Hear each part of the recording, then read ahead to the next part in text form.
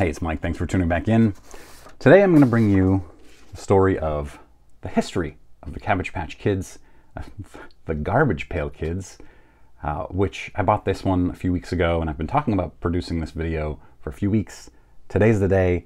It's a long Memorial Day weekend, so I've got plenty of time.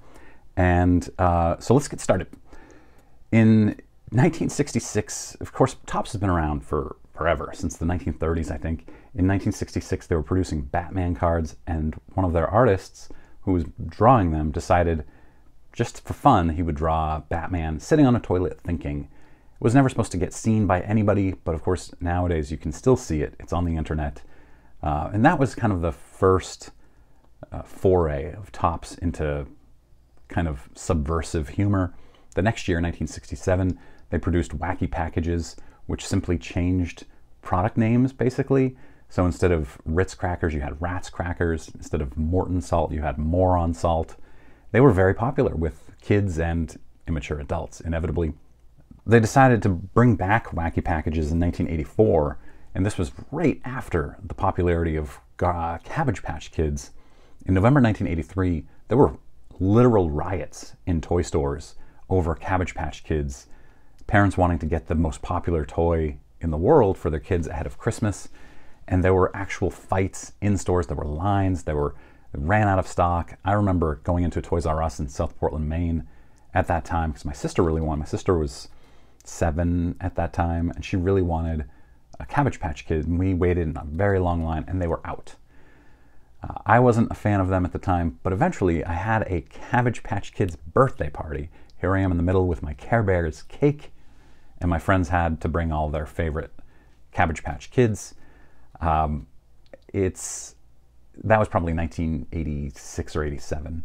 So after the popularity of Cabbage Patch Kids, Topps creative consultant Mark Newgarden suggested parodying Cabbage Patch Kids. At the time, Topps CEO Arthur Shorin was trying to negotiate a licensing agreement with Cabbage Patch Kids owner Original Appalachian Artworks for trading cards, and the owner of that company, OAA, said that trading cards were too lowbrow for him. So Topps CEO decided he would make them as lowbrow as possible. The creative consultant Newgarden had Topps artist John Pound, draw a little baby bum in a trash can. And while that card never got released, you can see the artwork now. It very clearly is parodying Cabbage Patch Kids. Art Spiegelman, who also was working on his graphic novel Mouse, which became wildly popular and eventually banned in some places. The graphic novel was about his father's Holocaust experiences. Spiegelman came up with the naming system of pun and rhyme-heavy names, and also gross, that would fit the cards very well. He knew that these pun and rhyme-heavy names would be popular with kids. John Pound illustrated all 44 of the first series in 2 months. Spiegelman, as his editor, consistently gave him the advice to make them grosser. There were 3, at least, that were unpublished at the time. One of them was a baby in a pickle jar, unpublished because it looked like an abandoned fetus. They also had Abe Lincoln with bullet holes in his top hat, sitting in a theater. Those were eventually released in 2010, though. In that first set, they decided to release 2 different names on each card. So, for instance, this atom bomb was also released with the same artwork as Blasted Billy. They wanted 2 different kids to get insulted by the same artwork, apparently. So the first series was released in June of 1985. Each pack sold for 25 cents. They were wildly popular. Stores reported having lines way out the door, receiving dozens of calls every day asking if they had any in stock. They were kind of like Mad Magazine in terms of, that subversive humor, and popular with counterculture kids. I was a subscriber to Mad Magazine and Cracked Magazine. Not that early, but probably the late 80s into the mid 90s. This came at a time when things that were smelly and ugly and gross were really popular with kids. The New York Times even did an article in 1986 about this trend where kids talked about they want their toys to be ugly and smelly and gross. It's really an interesting time in American history. I remember I had a He-Man figure, Stinkman or Stinkor, Skunkman, something like that, that smelled really bad. And I loved it. You know, you just want to show your friends, look at, smell this, smell this. Because it was so popular, Topps had to bring on more and more artists, several more artists, to meet demand. They brought on Andy Warhol's nephew. They also invited freelancers in at $50 per day to come up with ideas like Haley's Vomit. Kids loved these cards. Parents did not. More importantly, OAA did not. OAA, of course, the owners of Cabbage Patch Kids, they filed a $30 million lawsuit against Topps in 1986. Topps was scared. They feared a big judgment against them. They had actual editing notes that if they went to court, these editing notes were damning. They said things like, make them look more like Cabbage Patch Kids. So Topps decided to settle with OAA, giving them royalties of future sales and a lump sum payment for past sales. They also agreed to change the design of the dolls on their cards so that they didn't look like Cabbage Patch Kids, so they looked more like the hard plastic dolls of the time. In 1986, the Chicago Tribune published a couple of articles about bullying of kids via Garbage Pail Kids. There was one kid who students in his class were leaving notes, leaving Garbage Pail Kids saying most unpopular student on his desk. So yeah, I can see why that might be unpopular in schools and with parents. The fears of that bullying grew, along with what they called a bloodlust for the violence depicted in the cards.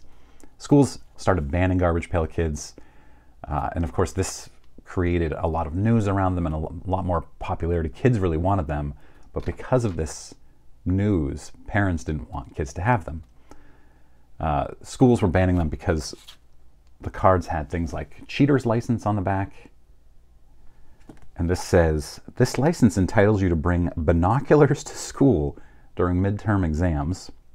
You may sneak into a movie theater by walking in backwards when the show breaks, and pay half fare on a bus by walking in on your knees.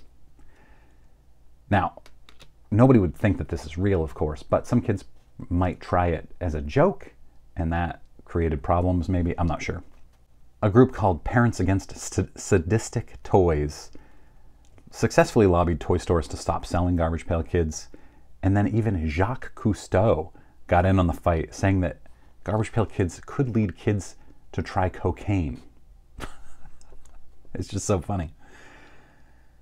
Then Topps decided to sign a deal to produce a live-action movie, thinking that it would be cute and kids would love it and even parents would love it, but it ended up becoming one of the worst, most off-putting movies in the history of movies, when the story was an antiques dealer who needs to keep disgusting mutant children hidden from society. And of course, in the movie, the kids get out and they spray snot and vomit everywhere. Sounds like a blast to me, but it was not popular. It only made $661,000 on opening weekend and only $1.6 million total. Complete bomb, even though it had a very small profit because it only cost $1 million to make. It was a huge disappointment for Topps. CBS was producing a Garbage Pail Kids animated series around that same time, but because of all the controversy and the failure of the movie, they had 13 episodes made and they never released them. Watchdog groups got to them too, so that was a big part of it. So ultimately 800 million cards were sold, but that fad came to an end very quickly. In 1988, they were less popular. Kids preferred the old appearance before the settlement, where Topps had to change the appearance of the cards. They had 15 sets released up till that point. They had a 16th set ready to go. They just didn't release it. The uncut sheet was found behind the Topps factory, and just never released. In 2003, 15 years later, Topps brought it back with some of the original artists, and they've continued producing them since. I sometimes see them at Target still. They had a Joe Chaotic Garbage Pail Kid based on Joe Exotic back in 2020. I don't know if they're popular still. I don't know if people are buying them. I would never buy the new ones. I don't really understand why you would have them nowadays, but hey, if Topps is producing them and making money, good for them. I think about the 80s a lot. I was a kid of the 80s and the early 90s, and I have a coworker who is like 6 months older than me maybe, and we talk a lot about nostalgia. And I also talk to my son about nostalgia. My son's 19, and he doesn't have a lot of like shared nostalgia with his kids his age, because there was so much media in the last 10 years, 15 years, that kids just weren't watching the same things, unless it's like SpongeBob maybe. But when I was a kid in the 80s, everybody watched the same TV shows, everybody watched the same movies, everybody listened to the same music, because there wasn't a ton of it produced. But nowadays, it's everywhere. There's millions of things that you could be watching or listening to. And I think the 80s and 90s were really the last era where nostalgia is going to rule, where you can share that nostalgia with new people you meet, old friends. I get together with friends and we talk about things that happened 30, 40 years ago, things we watched, things we did that just isn't the same anymore. So what do you think about Garbage Pail Kids? Did you love them? Did you have them? I remember giving I think I had the second series. I gave them to my friend Ethan, who's actually in this birthday party picture next to me. He had the first series, and I gave him my second series in a binder, because I was more into baseball cards. So that's all. Thanks very much. I hope you guys have a great Memorial Day.